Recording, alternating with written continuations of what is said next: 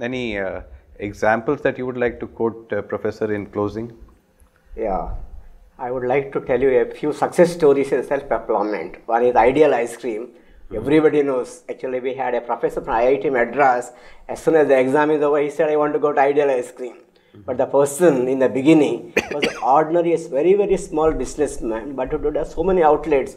He could have made many outlets all over India, but he doesn't want that. Unfortunately, he died, the founder, but his business is roaring.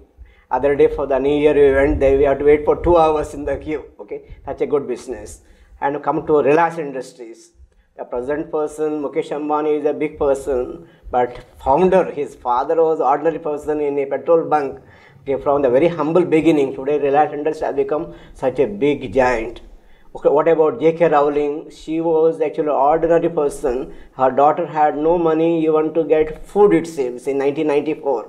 But in 2070, she became billionaire by actually writing Harry Potter series, and today's her worth, it seems, 300 billion. Like that, there are so many success stories, including Infosys. 3 small people from IITs and other areas joined together, and today it's a big giant. People who have invested small amount in shares, maybe say one few thousands, today it is costing 1 million. So these are all success stories in the self-employment.